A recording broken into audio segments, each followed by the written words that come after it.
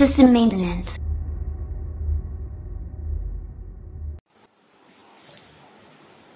Hello students, welcome to lecture number 8. So we are seeing about the unit 2 about the bus and bus standard bus architecture. So in this video we are going to see about the bus architecture. We all know that if the system built or something is being made, its architecture perform a main role. Without architecture, we cannot define anything. So we are going to study about the bus architecture, that how the bus are designed and how they are made to place where they are, how they will function. So ISA, that is industry standard architecture, means it is a common standard that every company will follow, that the slot or a function that in normal every company manufacture, that user will cannot struggle to find a particular port or slot or devices to connect. Means all the company would manufacture the same standard for the user compatibility.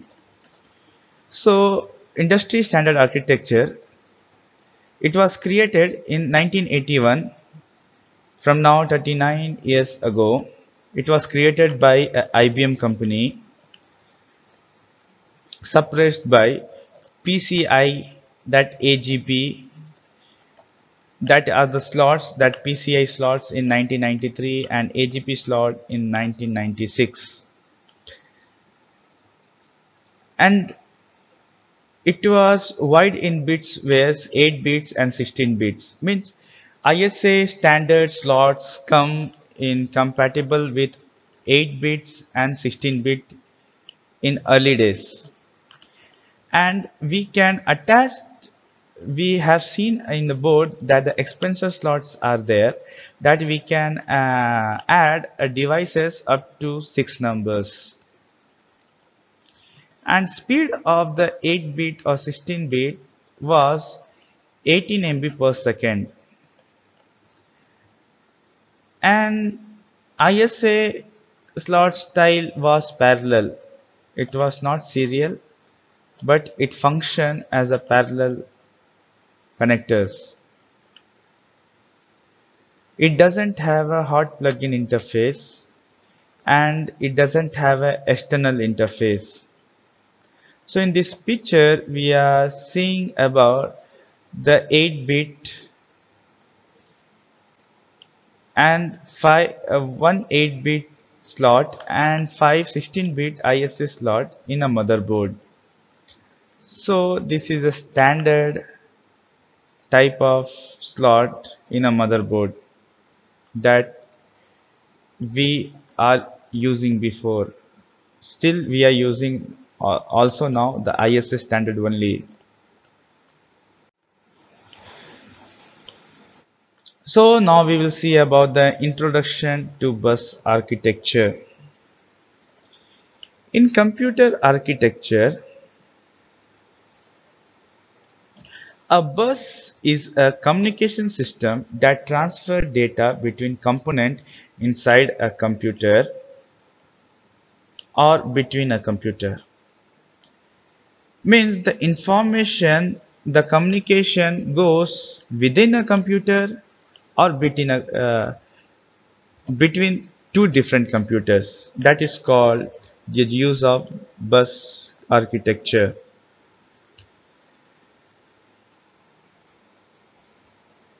This expression covers all related hardware components and software, including communication protocols.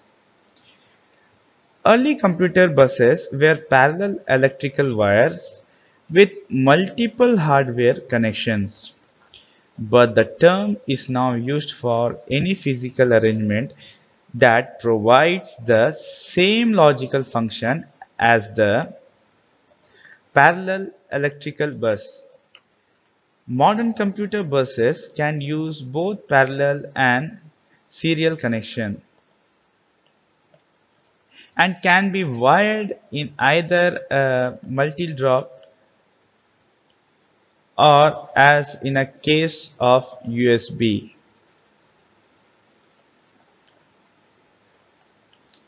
Means previously only parallel connections or parallel slots were only introduced in the early days of motherboard, but today in the modern design PC or motherboard, that the both parallel and serial ports or slots are coming together. As per the use, the user can use them.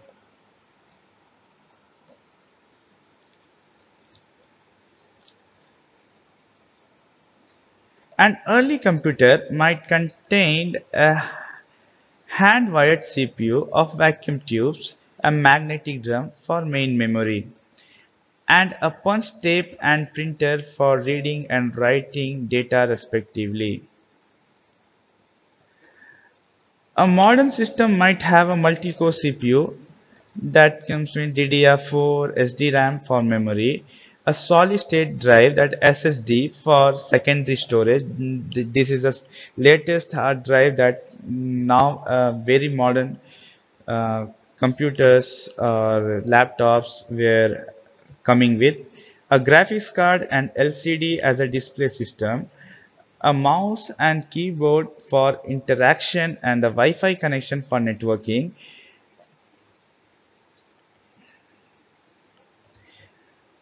Computer buses of one form or another move data between all of these devices. Means computer means bus used to transfer the data within all the components within a between all the components of the computer. In most traditional computer architecture, the CPU and main memory tends to be tightly coupled. A microprocessor and conventionally is a single chip which has a number of electrical connections on its pins that can be used to select an address in the main memory and another set of pins to read and write the data stored at that location.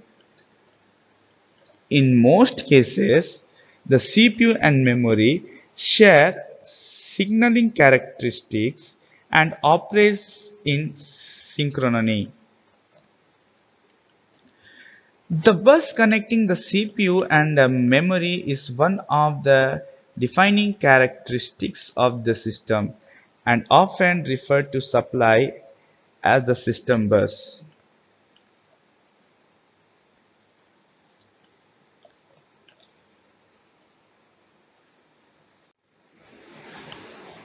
It is possible to allow peripherals to communicate with memory in the same fashion, attaching adapters in the form of expansion cards directly to the system bus.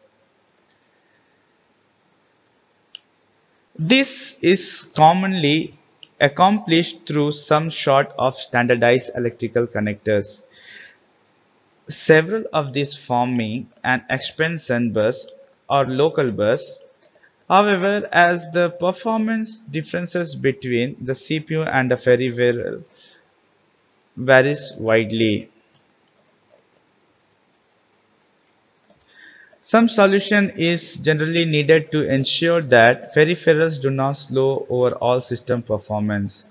Many CPU features a second set of pins similar to those for communicating with memory, but able to operate at very different speed and using different protocols. Others use smart controllers to place the data directly in memory. a concept known as direct memory access. Most modern systems combine both solutions where appropriate. As the number of potential peripherals grew, using an expansion card for every peripherals becomes increasingly untenable. This has led to the introduction of the bus system, designed specifically to support multiple peripherals. Means bus system is mainly introduced to support multiple peripherals at the same time. In single USB connection, we can use, or single path, we can use multiple devices at the same time.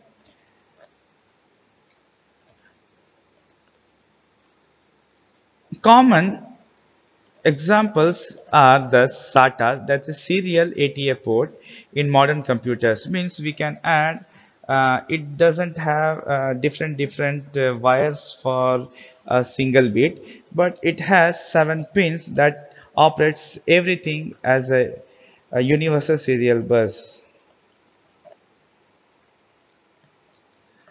Which this SATA port in a modern computers, which allow a number of hard drives to be connected without the need for a card.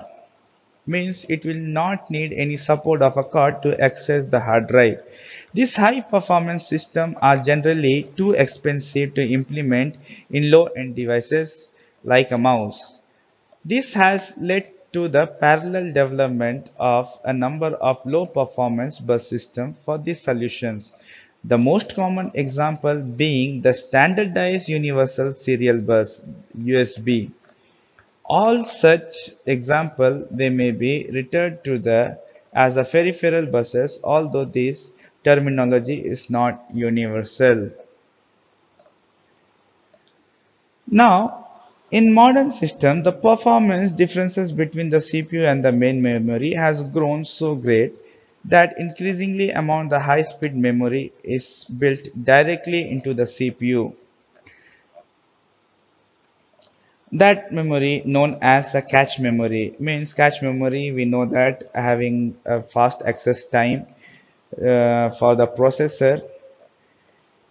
In such system, CPU communicate using high performance buses that operate at speed much greater than memory and communicate with memory using protocols similar to this used solely for peripherals in the past. System buses are also used to communicate with most of the other peripherals, means almost all the peripherals you are communicate using a bus system through adapters, which in turn talk to other peripherals and controllers. Such systems are architecturally more similar to multi-computers communicating over a bus rather than a network. And these cases, expansion buses are entirely separate and no longer share any architecture with their host CPU.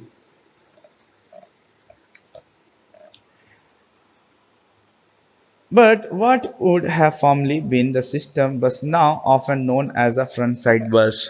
As we seen in a previous video, front side bus used to control the processor and the primary memory like cache memory and RAM and AGP ports, because it is a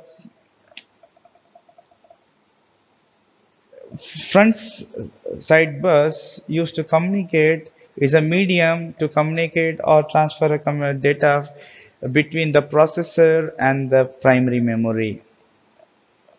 And front bus is also connected to a south bus which controls all the peripherals. So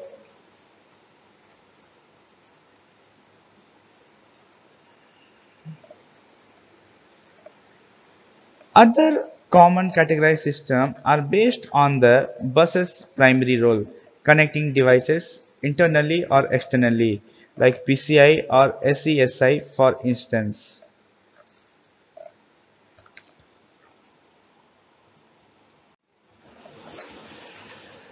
Now we'll see about the service of bus architecture. The service bus architecture. We have seen that architecture means it is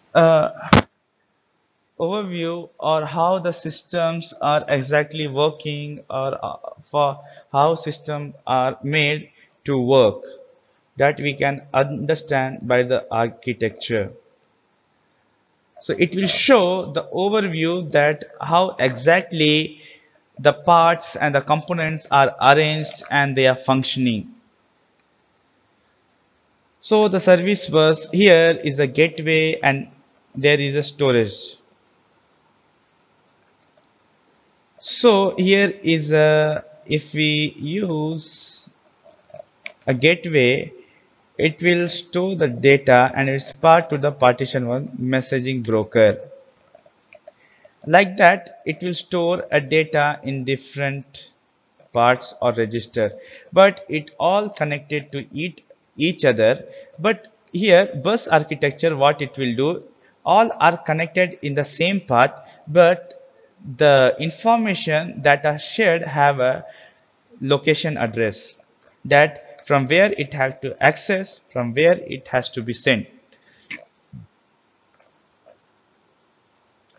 So if a gateway stores, if the gateways want to access the data from the partition 3, the partition 3, 4, 2 and 1 are connected in the same path which is called bus. The signal will go and collect the data from the partition 3 and easily get to the gateway. It will not harm the other partition because it's information or a communication, the data having the address from where it has to be accessed.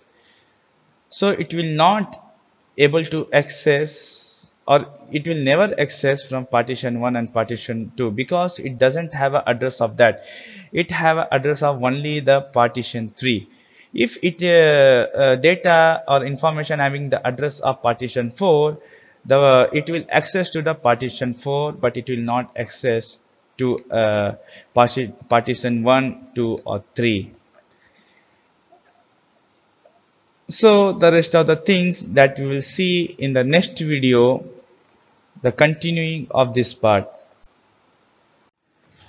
So in this video we have seen about the bus architecture and the service of bus architecture, that the how bus inside the computer is functioning, how the bus is designed inside a computer. Thank you.